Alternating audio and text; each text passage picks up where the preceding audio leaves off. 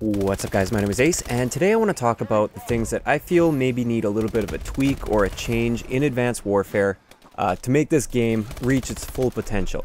This is in no way meant to be me bashing Advanced Warfare in any way at all. I absolutely love this game so far, I'm really enjoying myself, but I feel like there's a few things that are kind of holding it back, and at its core I feel like it is a better game than Ghosts ever was. So I feel like it's got a great base, but they just need a little bit more polish, and there's a few things that need tweaking in the game. Let's get into it.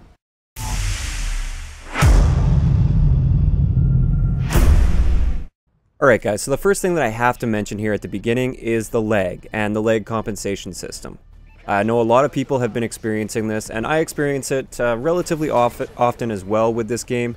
And that is, it seems like it takes maybe 7 or 8 bullets to kill an enemy, and yet on your screen it seems like it takes them 2 shots to kill you. So you die extremely quickly, but you don't kill as quickly as you seem to die. And that's just lag compensation, and it's just not balanced and tweaked yet properly. That does take time. If you remember from the beginning of Black Ops 2, a lot of people had the exact same complaint. It was nearly unplayable for me in the first few months of Black Ops 2. I had some really serious issues with lag compensation, but it ended up leveling out over time, and it always seems to level out over time. So I am confident that this will work itself out, but at the moment it is really frustrating.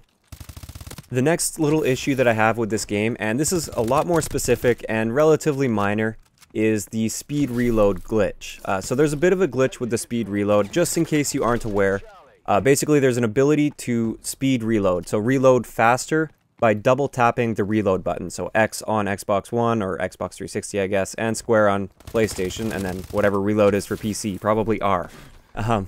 Basically, yeah, if you double tap the reload button, it'll give you a quick reload, but you dump all of the ammo that you have in your current magazine that's in the gun. And that kind of makes sense. I like that. It's a cool system on paper. It looks really neat, and I like the option to have that, so if you really get into a pinch and you have to reload quickly, you can reload quickly, but you have to sacrifice some ammo for that. And I like it, but the timing is all off for multiplayer, so a lot of the times with certain guns in particular, especially the AK-12, it seems to read a single click very often as a double click. So it'll speed reload when you're just trying to do a regular reload. And because of this, I find I'm running out of ammo very, very often, especially when I'm trying to go on a streak. And it can get quite frustrating. So I know they have addressed this, and they are currently working on it for their first patch.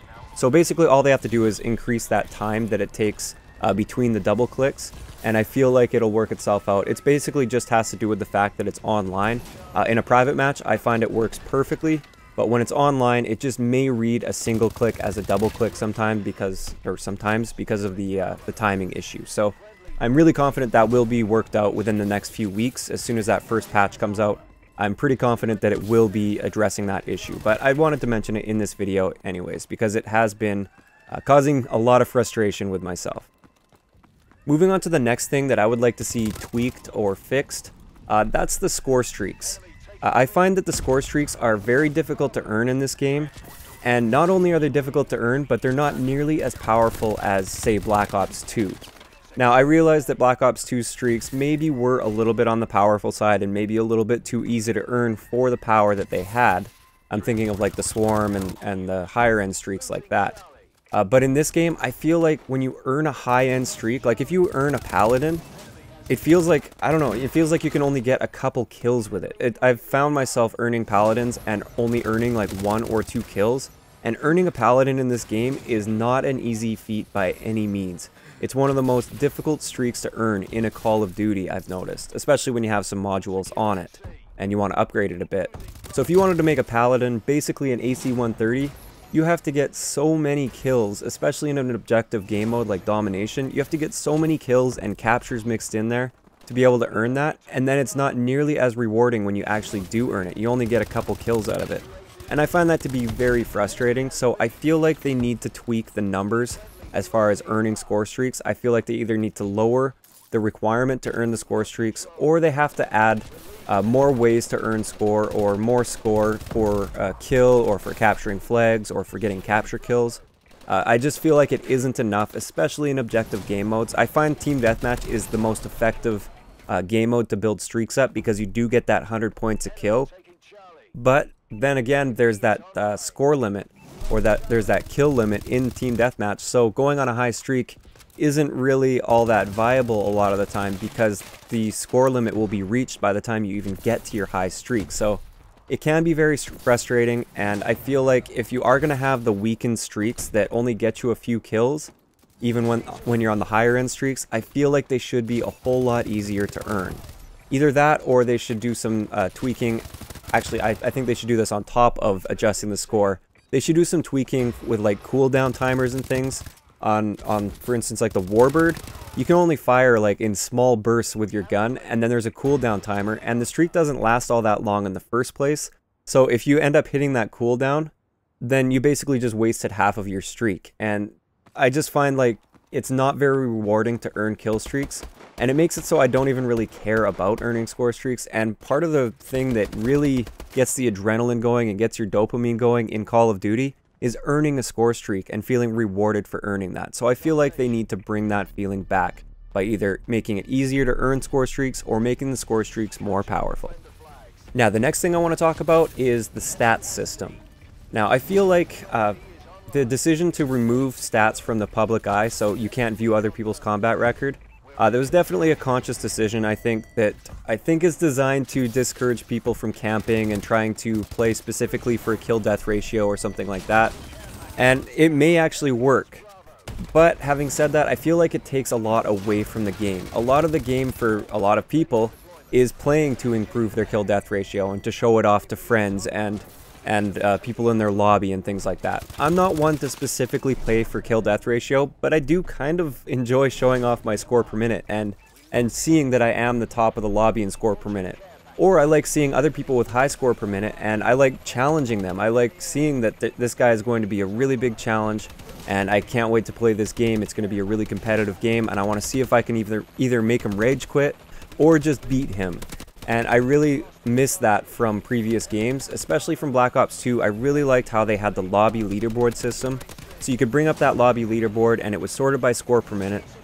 And I feel like score per minute is the best indication of how much of a fight your enemy was going to put up. Not necessarily skill, but how much of a fight they were going to put up. And it actually affected how I would go into a game, like the mindset that I'd go into a game with. If they had a really high score per minute, I thought this is going to be a really tough game. I'm going to use lower streaks, and I am really going to push the objective hard because these guys are going to fight back.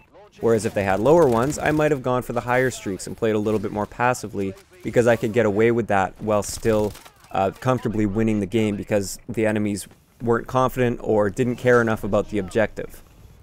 So I really hope they'll bring back at least the lobby leaderboard. I can see why they made combat records private, but I'd also like to see that go public with the option to opt out. So I'd like it to be by default, combat records are easily publicly viewable, so I can go on to anybody in a lobby or anywhere, and I can look at their combat record just like in Black Ops 2. But if they don't want people to see it, they can opt out and make it so their stats are private, but then they can no longer view other people's stats. I think that's a fair trade-off. So that's one little tweak I'd like to see to the stat system. Alright, so I was going to talk about a bunch of other things, but this video is already starting to get longer than I expected, so I will mention one last thing, and that is a little bit of weapon balancing, especially with the assault rifles. Now, I don't want them to completely destroy assault rifles and nerf them into oblivion, and then suddenly the SMGs are the most powerful, but I feel like they do need to make a few tweaks to the assault rifle category, particularly the BAL. I know a lot of people are saying that the BAL is overpowered. I'm not sure if I would label it as overpowered, but it is quite powerful and it is very popular at the moment. And I feel like it could use a wider hip spread, and I feel like all of the assault rifles should have idle sway back. If you guys didn't know, Drifter actually did a video about this. I'll see if I can link it in the description below if I remember to. Hopefully I will. None of the assault rifles have any idle sway, and idle sway is basically when you're aiming down sight, the gun will randomly sway left and right, up and down a little bit, and that prevents you from just locking on and being dead on target at all times. And in Advanced Warfare, there is no idle sway, so even across the map, you can hold your sight completely stable on an enemy, or on where you think an enemy is about to poke his head out, And I feel like that discourages movement a little bit. It just allows you to lock down areas too easily, and I feel like adding idle sway would actually make a big difference for people's ability to navigate the map more properly with SMGs and shotguns and things like that. And it would also make snipers more viable, because now an assault rifle can't just lock onto you from across the map. He's got that little bit of sway to deal with. So I feel like it would make all of the other weapon classes more viable if they just added idle sway to the assault rifles. And then maybe they could have some minor balancing tweaks as far as damage and range goes, but I'm not going to mention any specifics with that. The other tweaks that I'd like to see with the weapon balance is with the shotguns. I would like to see, especially with the TAC-19, since it is a pump action shotgun, I believe it's a pump action. It behaves like a pump action anyways. I don't know how that directed energy stuff works, but it does take time between each shot. I feel like that should have a more effective one-hit kill range.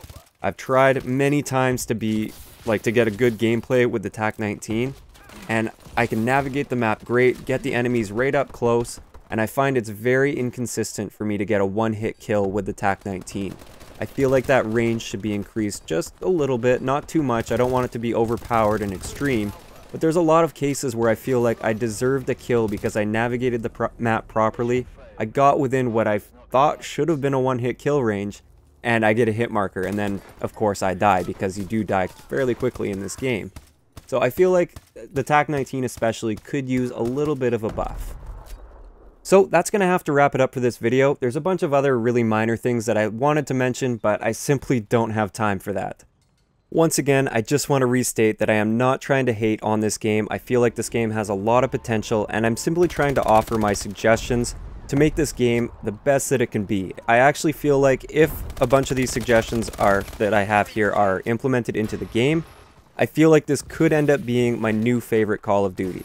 At this point, it's still Black Ops 2. I feel like Black Ops 2 is my favorite Call of Duty, but I feel like Advanced Warfare has the potential to basically take the #1 spot for me personally. So what do you guys think about this? Do you agree or disagree with some of the change that I'm suggesting? Or are there some other tweaks or changes that you would like to see with this game that you think would make this a better game overall? Let me know in the comment section below. If you enjoyed the video, a like rating is always appreciated, and don't forget to subscribe for more if you haven't already. I'll talk to you guys next time.